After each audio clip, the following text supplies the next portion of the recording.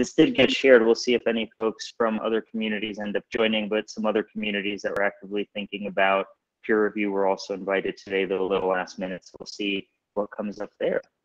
But Awesome. yeah, welcome everyone.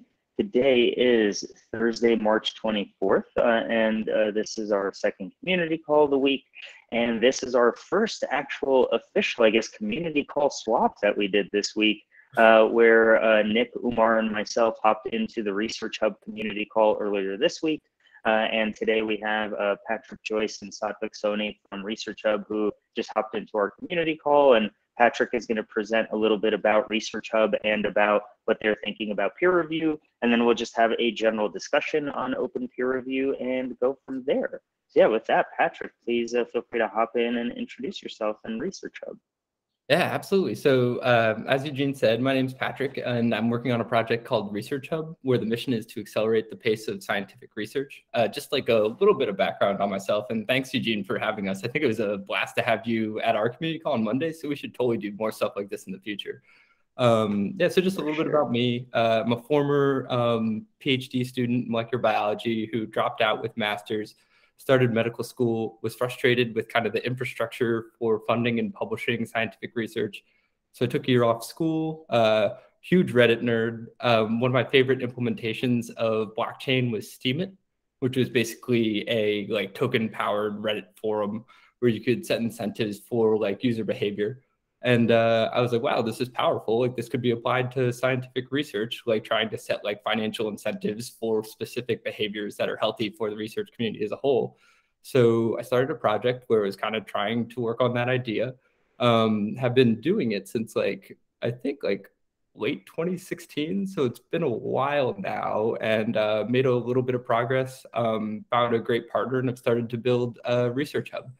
So yeah, our goal right now, we kind of have like a V1 Reddit style forum where people can like post papers and comment on them, earning tokens for like interacting with the scientific community. But our end goal is to create a preprint server where there can be open incentivized peer review on top of it, and then also a funding mechanism. So in theory, we can try and help like put marketplace pressure on some of the established figures in scientific publishing to do a couple things. One is open access, so finding new business models that don't have anything to do with paywalls, which is just important for the world progressing faster. And then two, actually like starting to pay scientists for the content they create. You guys, I'm sure, are all familiar with how crazy journal business models are. So yeah, that's kind of where we're coming from with Research Hub. And I'm really glad Eugene and I got in touch at ETH Denver a few months ago because we're starting to work on some features around peer review.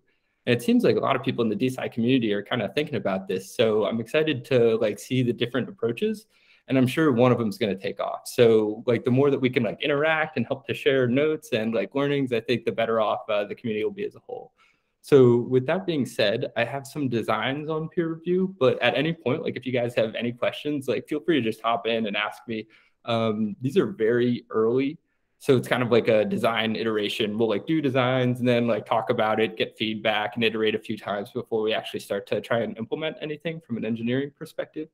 So I guess like with that being said, to set the scene for how we're thinking about peer review, what we would like to have is essentially like a universal peer review form that can be applied to any type of scientific research, where in theory, there's kind of two type of reviewers that we're thinking of. One is like a professional reviewer, kind of in the traditional like academic sense, where there's an expert in a field who's recruited in order to share their opinion about a paper. And then there's also like a second category, which is like crowdsourced review, where anyone in the world can, in theory, like share their opinions of a scientific paper. The analogy that we kind of think about is Rotten Tomatoes, where like when you're looking at a movie, there's like a score for that movie. One is like the critics score and one is the audience score. And there's a lot of signal if it's like a high audience score but low critic score, or high critic score, low audience score. There's insight that you can glean there. So yeah, the idea here, and I'll start to show our designs. And again, this is very early stage. Like we're gonna probably change a lot here. But yeah, so there's two separate ways to do this. The first is like actually recruiting peer reviewers, kind of in the traditional sense. And the second is having people come to you. So this is the crowdsourced version, where in theory we have an article where if you stumble across it or you Google search it, you come to Research Hub, you yourself can leave a review. There'd be a little button on the right side where when you press that, you get some kind of standardized form that pops up where you can leave a qualitative review, just saying like, you know, in words, like what you think about the paper, prompted by like specific prompts. We're thinking there's the Cochrane systematic reviews. Have you all ever heard of that? They have a basically like a checklist for, I forget the exact term, but it's like quality review of papers or something like that. I'll follow up afterwards with Eugene with a link, but it's kind of like, is the methodology sound, you know, or the statistics like done in an ethical way? I'm making things up, but it's like a like uniform way to compare all kinds of scientific papers. And so we'll have like a thing you can write out, and then also like numerical scores. So in theory, what we'd like to have eventually is if you're on Research Hub's homepage or when you click into a paper page itself, here's like an example of Research Hub's homepage, you would be able to see like a quality score next to a paper. So when you click into a paper, you can automatically glean some context and like, hey, do experts think that this is like methodologically sound? Like, do they think it's able to replicate? And then do crowdsourced like peer reviewers also feel the same way that experts do? Or is there some kind of disconnect for some reason? So yeah, let me get back here. So in theory, people would fill out their peer review, add like some kind of numerical score, and then it would eventually be published as a comment within the comment section of Research Hub. We'd have like a different tab for peer reviews. The author would get notified and be able to essentially like respond to any peer reviews that happen. And then this isn't here yet, but we'd eventually have some kind of like tag on a paper where if we did a traditional version where an editor recruited like 2 or 3 professional peer reviewers, once those professional peer reviewers felt like the research manuscript was a significant contribution to the field, they could add like a peer reviewed tag. And then in theory, you know, it's a preprint that has gone through like peer review. So that's the first like crowdsourced version. The second version, here we go. Sorry, normally our lead engineer does these presentations, so I'm not like the smoothest at Figma. Here's I saw someone had pressed a comment here. Is there, oh, okay, you left the link. Nice, thank you. Yeah, Nick dropped the link to the chat thanks, you Nick. mentioned. Appreciate it, man. I'll read out any questions if they come up. And yeah, just for that, for anyone who does have questions, please feel free to either raise your hand and I can flag that for Patrick, or if anyone wants to drop any questions in the chat, I'm happy to read those out while he's presenting. Yeah, I guess while we're paused, I do have one question. You mentioned finding the expert peer reviewers. How would you go about like identifying those peer reviewers and getting them on board?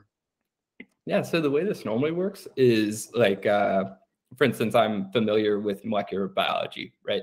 And so if I were applying to publish a paper in a synthetic biology journal, the journal itself would have like, you know, editorial board of synthetic biologists who know their field well and would be able to essentially tap people in the field who have expertise about my paper and would be able to share like a meaningful review.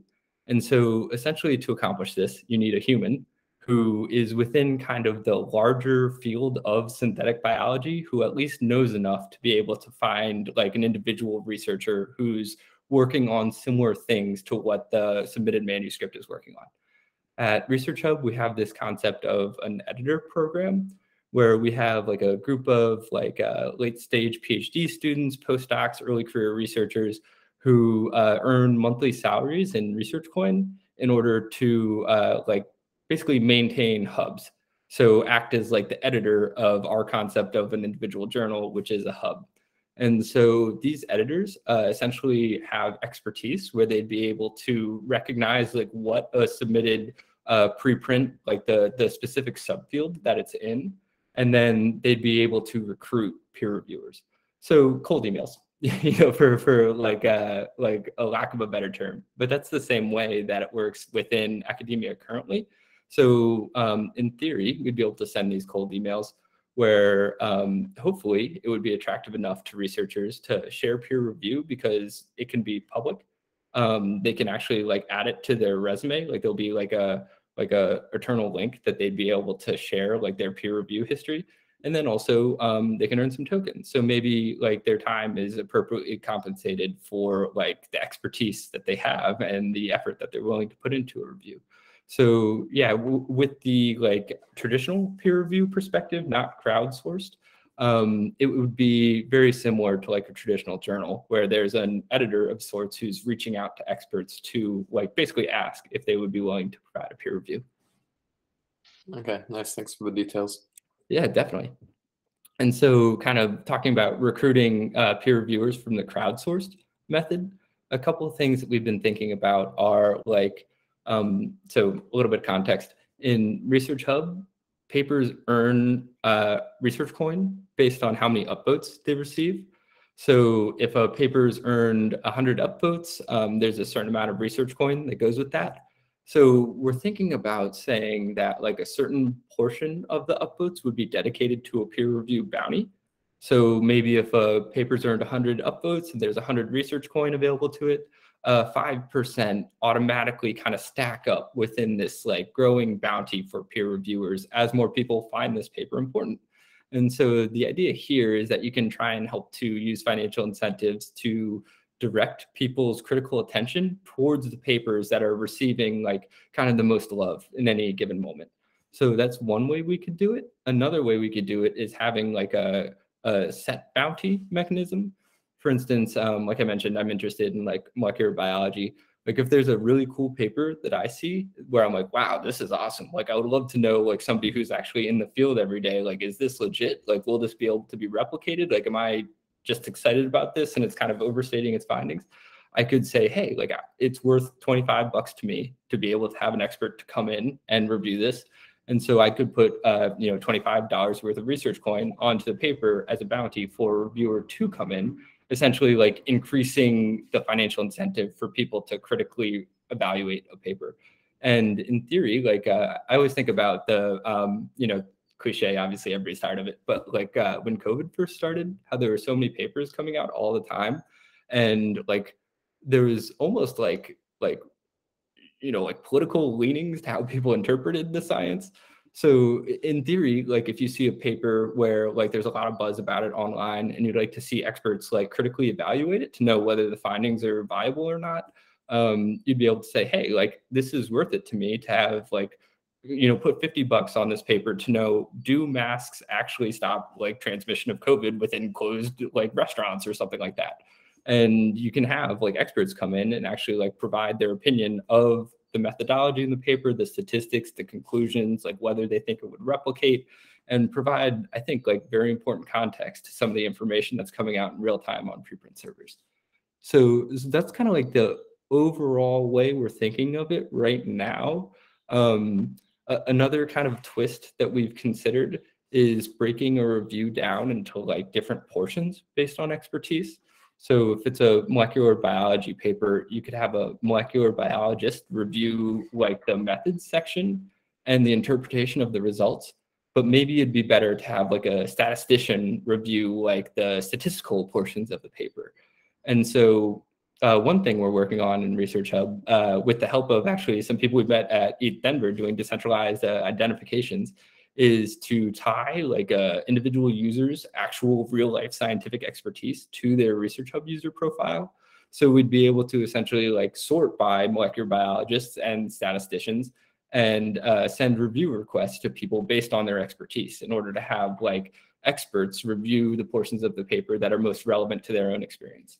So yeah, just there's lots of different directions that this could go. And realistically, it'll probably be 2 or 3 months before we have like a viable V1 out there. But this is kind of how we're thinking about it initially. So we'd love to hear what everybody thinks, and especially like critical comments. Like how could this go wrong? I think is like the most useful thing for us in order to like try and improve our concept. So yeah, thanks for having us. And very curious to hear what you all think. Yeah, of course. Thank you for presenting that. And yeah, again, for anyone who either wants to drop questions in chat or raise your hand so we can build up a queue of anyone who wants to ask any direct questions, I do want to start off with one in terms of the way you're thinking about the bounty for peer review. Would the only person who is able to put up that bounty, so if I'm an author on a paper, is it only up to me to put up that bounty? Or can an external party come in and say, well, no, actually, like your example of COVID, where a health organization can actually come in and say, no, no, no, like we will sponsor these bounties because we want to just see more rigorous review of this topic. Yeah, absolutely. We're thinking anybody could add a bounty basically to help to attract experts to come in to review a paper. So that's how we're thinking with the peer review now. One opportunity that we see, and this is like looking from a revenue model type of perspective, is like article processing charges. These are not great. Like I know you guys have seen the memed like Nature neuroscience thing where it was like, hey, like if you want to publish open access, it's going to cost you 10K. And so like, where's that 10K going? Like how does that work? And so like even like affordable open access journals, like they range between 500 to 1500 for article processing charges. And a lot of that goes to like maintaining the operations of a journal that's like maybe not the most efficient. So one thing that we could do is basically create APCs where an author can like add a variable APC to their preprint submission. And like the Research Hub community could take like a 2 or 3% revenue on it. And then the rest of it could be distributed directly to peer reviewers. So if you're an author and you're like, hey, like I really want like awesome peer review on this, I could say I'll put $1,500 worth of research coin as like a bounty for others to come in and review my paper. And so this is also kind of cool because like what researchers really want right now is not crypto. They want citations. Like crypto is like a nice benefit, but most people want to like be successful in the current academia, like academic structure. And so having like financial bounties on peer review can almost be a good way to get experts in your field to look at your stuff and like read your stuff and have a good reason to pay attention to what you're doing and then maybe cite you in the future.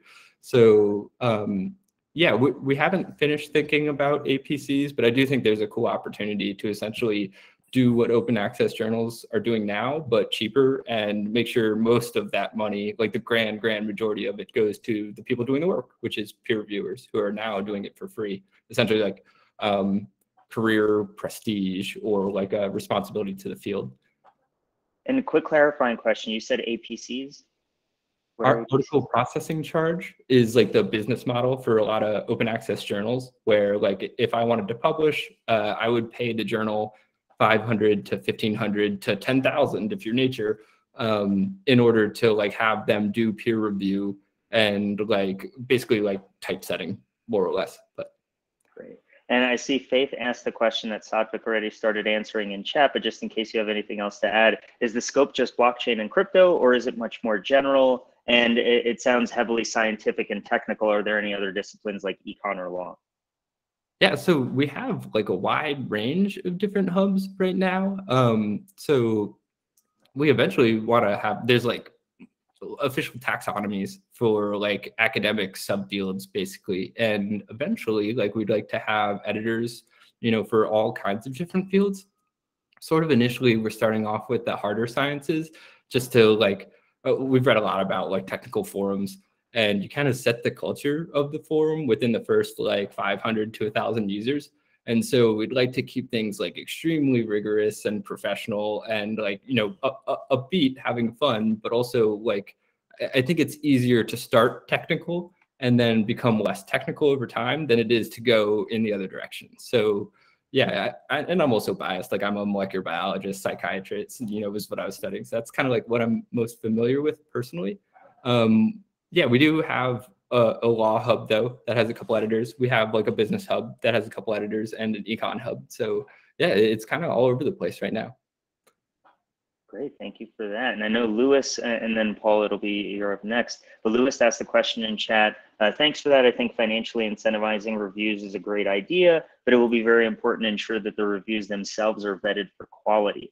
perhaps the payment can be conditional on passing some quality control.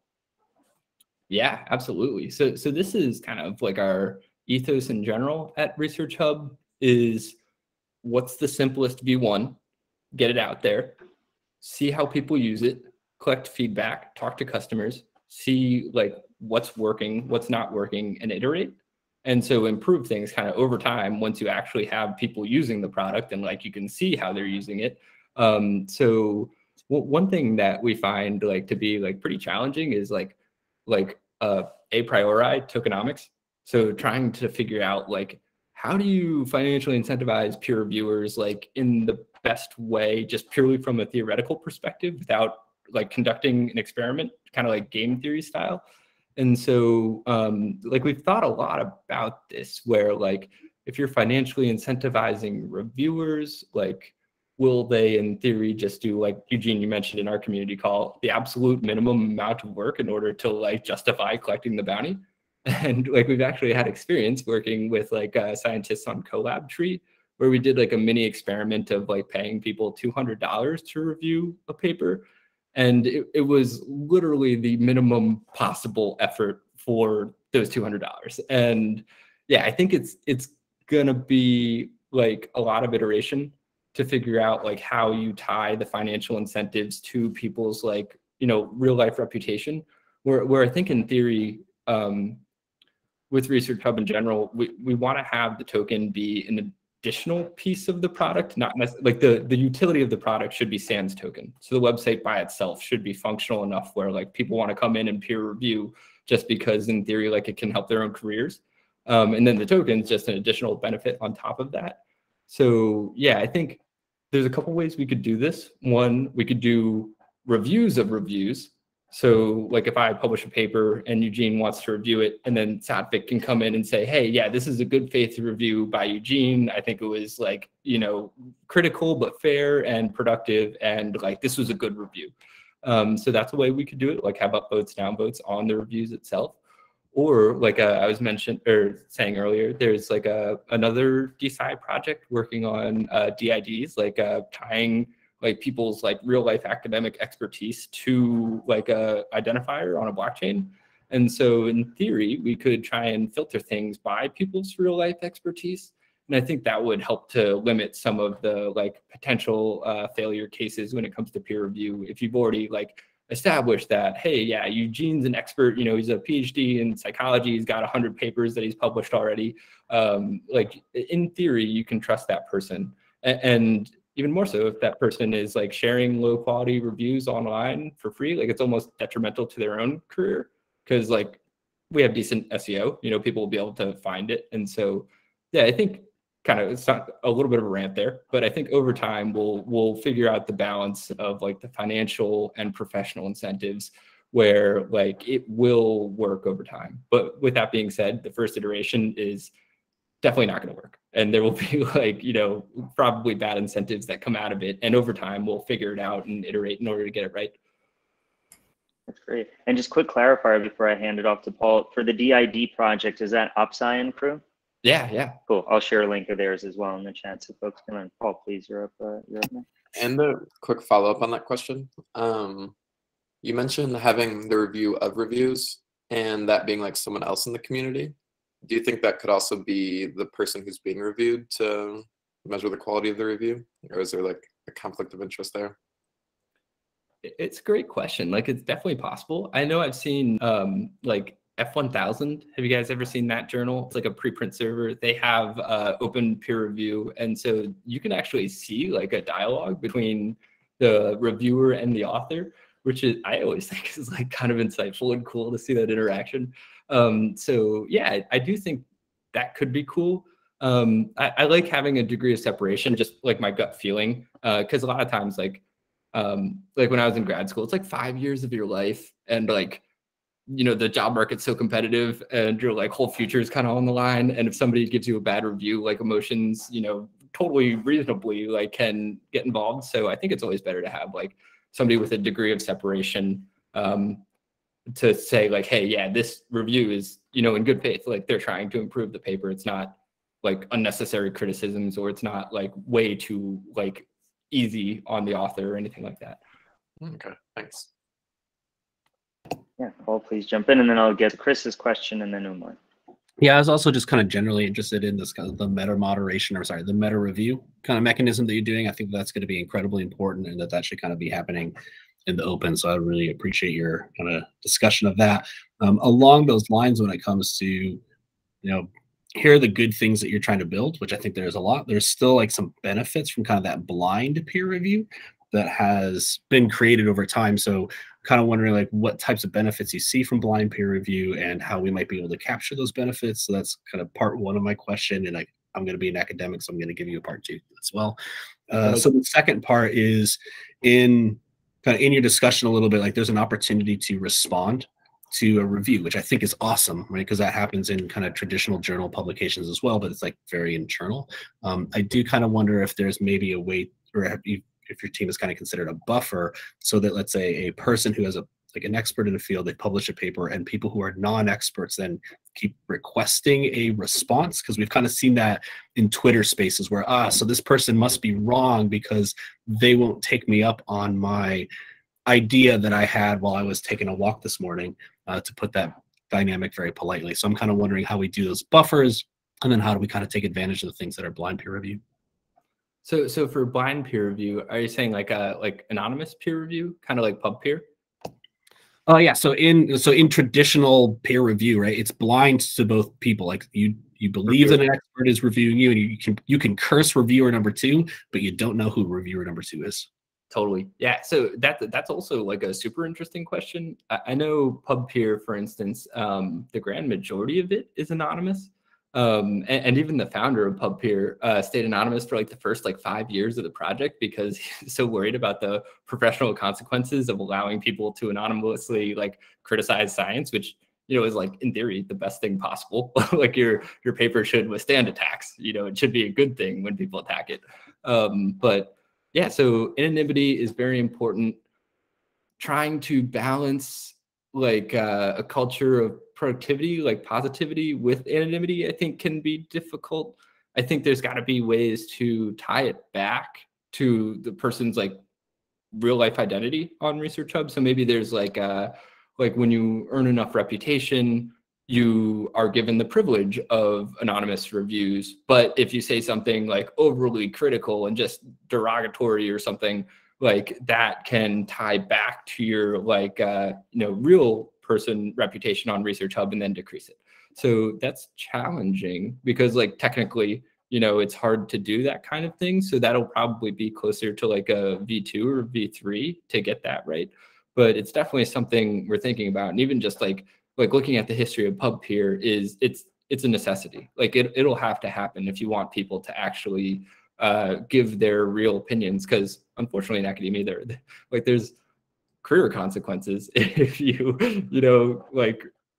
even in good faith criticize the wrong person's work. So yeah, do you guys follow Dr. Bick at all on Twitter at Microbiome Digest? She is by far my favorite Twitter account. I'll share it here. So what she does, sorry, I can't do two things at once. She looks at image manipulations. So there's a decent amount of scientific fraud in the world. And she just every day will read through papers and look at images. And she's really good at pattern recognition. And so she can tell when people have photoshopped figures, essentially, whether it's a microscopy image or something like that, or a gel, and she'll call out scientific fraud. And yeah, her Twitter can be people come at her. There's a lot of vitriol to this person who in theory is doing this gigantic service to the world for not as much as she's should be paid for doing it. And yeah, when you criticize somebody else's work or call it somebody else's fraud, there are people who will say very, very mean things back to you. She gets death threats and stuff. And so, yeah, I think balancing the ability to criticize openly, is really important. And that's tying anonymity to some kind of real life consequence, where if you say something mean when you're anonymous, it hurts your ability, to be a real life scientist somehow. So the next question came from Chris. Is there something limiting the number of user accounts, IP addresses, or something like that? So you're saying like on Research Hub, could I have like multiple user accounts? Yeah, like if I am visiting Research Hub, what's stopping me from creating 25 accounts? Or if there's anything stopping me. This is like spam is a huge challenge. That's like been one of the hardest parts of the project so far, is like as soon as there are financial incentives, there are people from all over the internet who just want to earn tokens and will come in and do whatever they have to do to earn tokens. And like we always think like in the back of our mind, developing any feature, like it's going to be exploited by people who want to, you know, earn tokens. So how do you stop that? It's a challenging thing. Like we spend a lot of time thinking about it. Right now, one of our like best tools is we have like a machine learning filter that helps to essentially like find spam for us. So if like one IP address has multiple users, they'll get automatically banned. So that's not like a perfect solution. Like it's good for people who are like not incredibly technical, but it's pretty easy just to get like a VPN, you know, and have like whatever IP address you want. So it doesn't work every time, but that's like one solution that we have to prevent people with multiple accounts. I think eventually like we'll have like a user ID where like if you want all of your contributions, you know, they'll be tied to one account. There's no reason why you can't have a burner though, I guess. Yeah, so I guess to answer your question, we have some like some early stage protection against this, but if somebody really wanted to get around it and put in a lot of effort, they could. I think like assuming we're able to find product market fit and scale our team, that'll be something that we'll have to corral like in the future once we have like the engineering resources to really dig into that problem to make sure that there aren't like duplicate accounts. Great, and Umar, I think you were next, and then yeah, I know and it sounds like yeah, Nick dropped a comment, and I also have some follow-ups on the ID and reputation side. Hello, big fan of the Rotten Tomatoes approach and Research Hub in general. I've been thinking a bit about like how those reviews get like aggregated, like so I guess if you have like 10 crowdsourced reviews and let's say like 5 expert reviews, I guess for like the expert group, how do you aggregate that into something someone could look at quickly? Like Rotten Tomatoes does like, you know, like an 85% on the new Batman movie. Do you see something similar being done for peer reviews, or is it oversimplifying if you add a quantitative aspect to it? So I don't think so at all. I think a quantitative aspect would be amazing just to provide like easy context to when you start to read a paper. I'll find the link here in a second, but someone shared a paper on our forum where like the focus was like electromagnetic waves from like electronics in your house can raise the blood sugar of people who are diabetic and pre-diabetic, which is like you see that paper title and you're like, whoa, that's crazy. And like you click into the paper and it was in a peer-reviewed, journal. So it's not like, peer review passed it. Like it said, okay, we'll publish this. And so the first comment under the paper was somebody who, did the smart thing of Googling the author's name, and like the top like 15 results of the author's name are like scientific fraud, like this person, like has like a reputation of having low quality science. And so like the comment, and I'll find it here in a second once I pay attention, but it was a whole, like a qualitative review that said like, here are the reasons why I think that this paper is probably not as good as it sounds like on the surface. And then in addition, here's this other stuff about the author where they kind of have a history of like, questionable stuff. And so when I first saw the title, like totally transparently, I was like, whoa, like what? Like that's pretty crazy. And I'm lazy, like I have a lot to do. I didn't read the paper, right? Like I saw that it was like a couple case studies. And so in my brain, I kind of initially discounted it, but like I wasn't going to dig into the methods. No way. I didn't Google the author.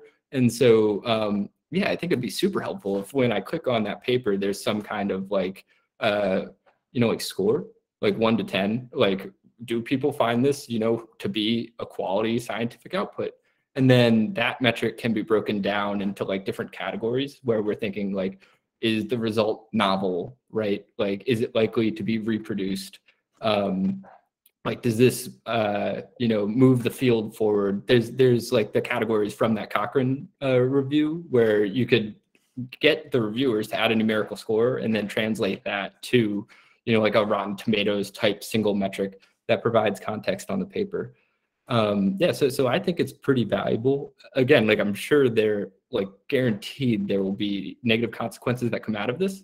And so maybe there's something like you have to answer a question about the paper in order to prove that you've read it first, and then you can see the quality score as to not like bias people or something. So like there's a, you know, you can do anything in theory, you know, and so we'll probably experiment with lots of different things to make sure that like there is that quick like, hey, is this paper quality or not? How quality? And then making sure that that doesn't, you know, kind of like precondition people to perceiving a paper in a certain way. Like, we can try and prevent that for sure. That sounds like a really cool approach. I'm excited to see what that looks like, and also maybe hopefully like make that some small part of the peer review experiment we're running, which I think could be cool and fun, but definitely something to still discuss and think about.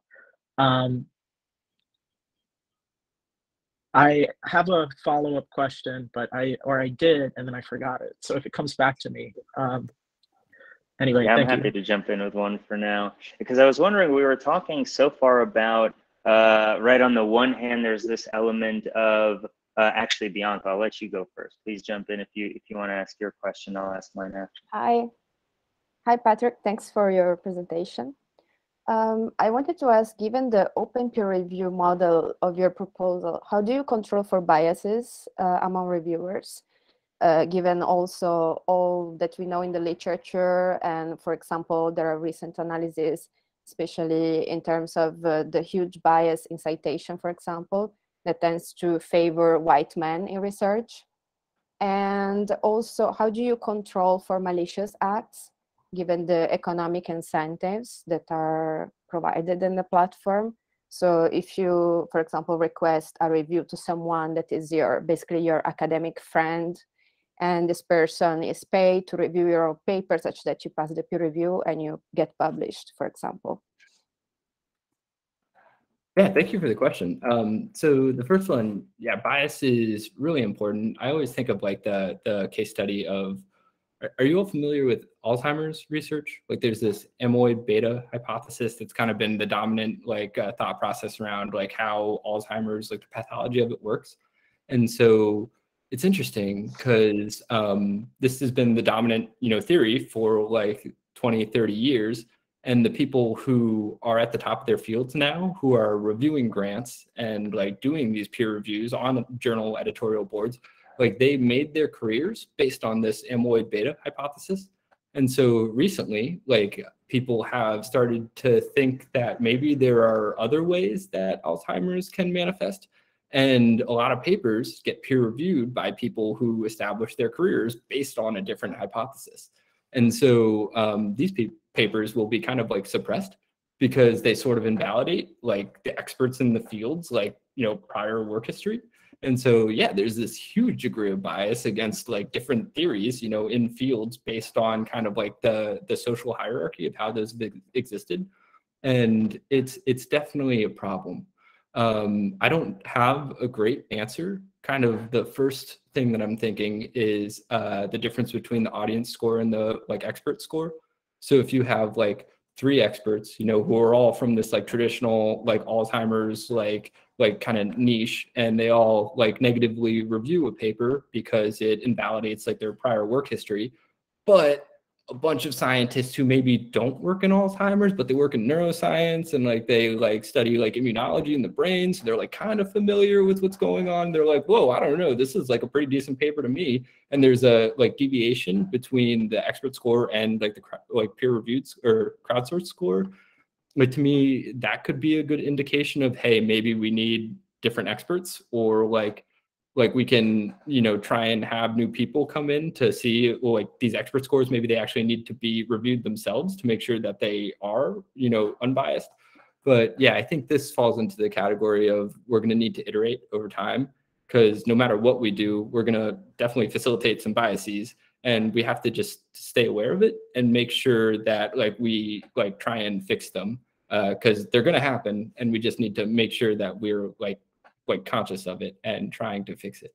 And so then the second part of your question, I'm sorry, was first was bias. I can repeat if you want. Yeah, thank you. Yeah, I was asking, how do you control for malicious acts given, you know, the financial incentives on the platform? At the end, we are all talking about, you know, tokens, so it's kind of like a game theory kind of scenario.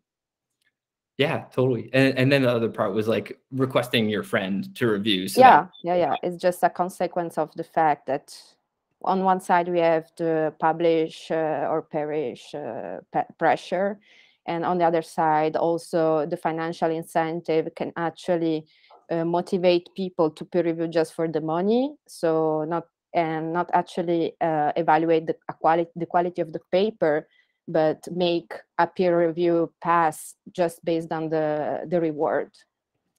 Yeah, 100%. And so here's a great example from Reddit that'll kind of like help to like lay out our thought process of like moderation on Research Hub. So like if you look at online forums, and I mentioned Steemit at the beginning of this, the biggest flaw with Steemit was everything was on chain. So, and that's not necessarily a flaw, but like anyone could post anything and there was no way to curate that content. And so in general, the content was really low quality. They had like this amazing forum that like was super powerful, but like, yeah, you couldn't stop people from trying to farm tokens. And so we strongly believe in like human moderation. Ask Historians, there's a couple of research papers about it, because they do like very, very heavy moderation, and they have like a panel of PhDs in history who essentially like remove anything that's like spammy or low quality. And we feel similarly, where like each hub needs a team of humans who are experts in their field in order to help moderate. So the process for finding peer reviewers in theory, because like, you know, me and Satvik are friends. And so like if I publish a paper and like I want some good reviews, it's not me who requests Satvik. Like Satvik can come in and add like a crowdsourced peer review score and like try and, you know, help me out. But like I don't have that many friends, so I don't know if I'm going to be able to like totally outweigh experts. And the experts would be one step away from the author. So the experts would do the peer reviewer recruiting. So it would be, I would share my paper, and then Eugene, as the editor of the hub that I'm sharing the paper in, would tap Umar to come in and review the paper. So I don't know Umar. It's Eugene's job to recruit someone, you know, who's like in theory able to review my paper. And maybe Umar knows me, maybe we're friends. Like there's a chance that could happen, right? But having that one step of like separation where the editor is the one in charge of finding the peer reviewer can help to mitigate like some of like the like citation circle type of behavior, you know, where people try and professionally help each other out. Do you think that's a decent solution for both the bias and potential like I guess collusion among reviewers? So basically in your platform there is no anonymity. At least it's not going to be like implemented, and there is always going to be a third party, which is the editor, like a mediator. Because the way you explain right now, it's basically the traditional peer review process. But still, this doesn't prevent me from my own field to know all the people in my own field and actually, you know, have ways to bypass the, let's say, impartiality of the peer review process, because it's actually what happens most of the times. I'm not saying that it's like statistically, like most of the cases, for sure, like peer reviews manage to be like trustworthy, but what usually happens when there are these fraud cases is just that the scientific world, the community is so small, because at the end, in a specific field, we all know each other. So when the editor is going to choose among a selection of peer reviewers, it's going to point the major figures that are in your specific field. So anyway, there is a higher risk of having someone that is in your circle or collaborating with you, even if it's like one step away. Yeah, it's a great point. And like, that's definitely going to happen at some point. I guess my thought here is, even if it's a super niche field, there are people in adjacent fields who in theory aren't within that small circle, who can still tell whether a review is in good faith or not. Like, you don't have to be an expert in that small subfield to know whether a review is like adequately criticizing a paper. So to me, it seems like there's an opportunity here for the crowdsourced review, like the difference between the experts and the crowdsourced version, where if experts in a subfield are all overly positive, you can have people in adjacent fields essentially come in and disagree. And then like, there's a lot of context to a paper that has high expert scores, low crowdsourced scores versus high expert scores and high crowdsourced scores. And again, like this, I don't think this is a perfect solution. I think it's probably going to take us like 2 years to find like a good solution here. So yeah, over time, we'll see what happens and like document cases where it's not working and try and come up with solutions like kind of on the fly.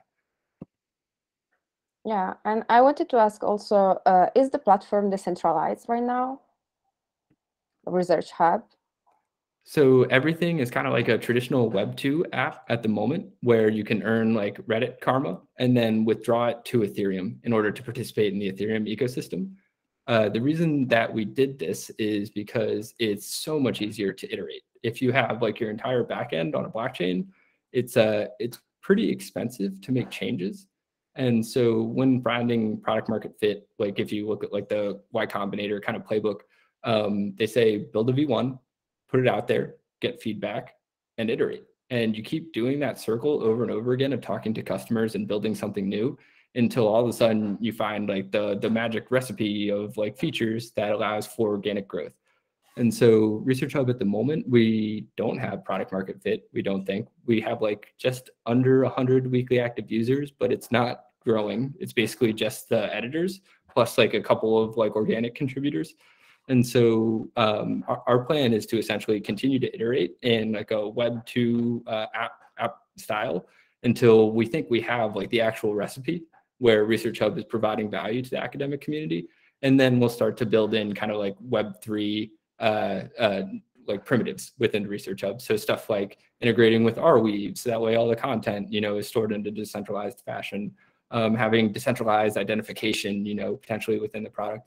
Even we've talked a little bit about building our own chain in order to have like academic like institutions act as nodes and earn compensation for essentially hosting these like decentralized databases of content in Research Hub.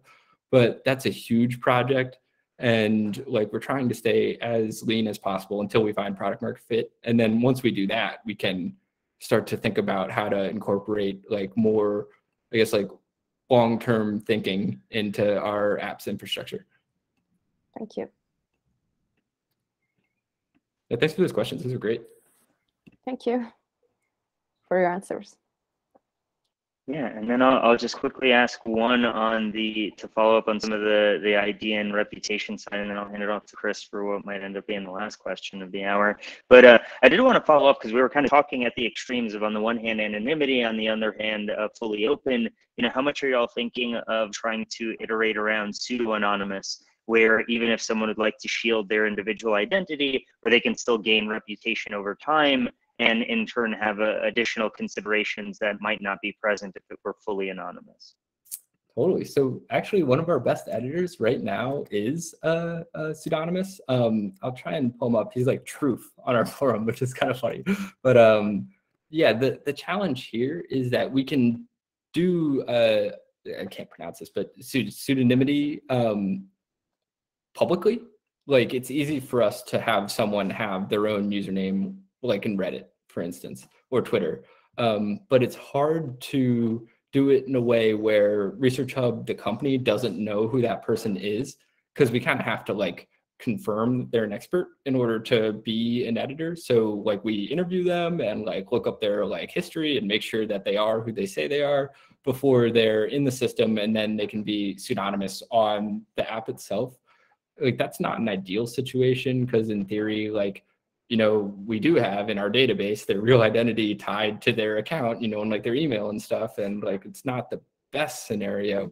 I think, yeah, decentralized identification, I think, could have like a big role to play here. And so kind of in the same like vein of strategy that I said earlier, we don't think it makes sense to build that out pre-product market fit, just because we don't think that's the feature that's going to really provide the value to academics to grow Research Hub.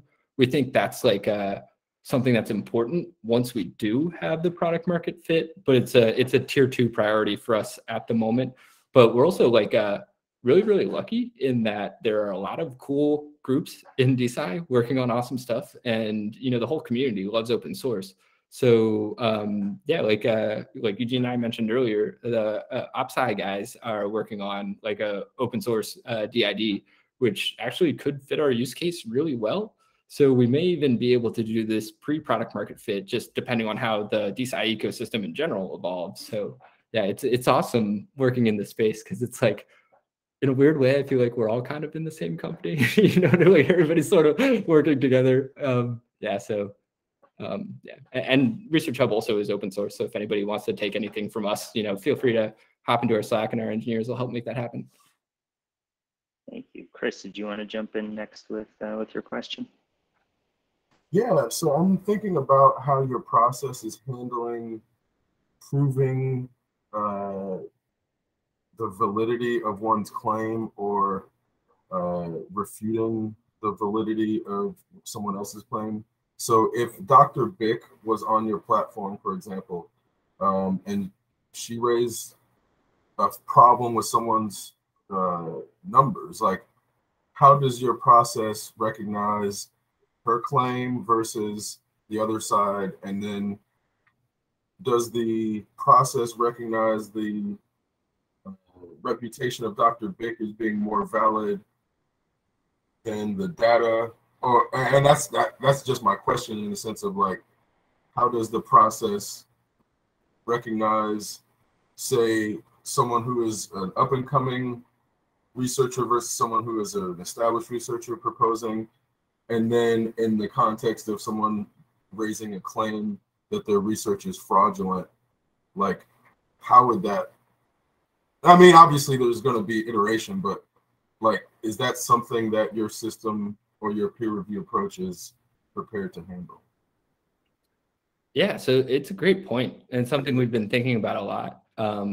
Within the paradigm of the Figma that I presented, I think what would happen here is Dr. Bick would be recruited. And so I guess if she was recruited, she could share, you know, her image manipulation, and the expert reviews would be weighted more than the crowdsourced. But as I go through that like thought process, she would probably come in and leave a crowdsourced review as an expert, saying like, hey, I read this paper, I found this image manipulation, I want to share about it. And so one thing that we plan on building is kind of like a Google PageRank algorithm, but for people's scientific expertise, where you can have a weighted upvote. So Dr. Bick, in theory, is like a PhD in microbiology. And so like she's published a bunch of papers, you know, has a great reputation. She would have... Rede_bato_tech. Hack. I got worried someone rudely was jumping in, and it's like, all right. I'll fill the air until the YouTube video that randomly started playing in the background was silenced. I have a like a app where it will read. Basically, I hate reading, so like I listen to scientific papers. So it's just like a Chrome extension that will take language and like make it audio. But yeah, long story short is we'll have weighted upvoting based on like a user's expertise in a subfield, and then this weighted upvoting, I think the coolest part about it is like it'll be based on your Research Hub contributions too. So not just PhDs in microbiology could have high upvote weights in the Microbiology Hub.